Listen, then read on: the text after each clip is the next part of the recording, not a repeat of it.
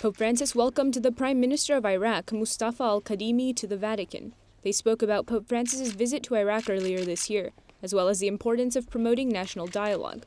They also discussed the country's reconstruction process and the importance of adopting legal measures to protect Iraqi Christians. During his visit, the Prime Minister gave the Pope an image of Leonardo da Vinci's Last Supper.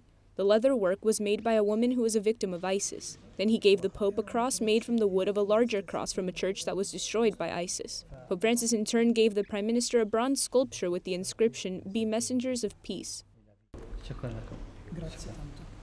and this year's message for peace.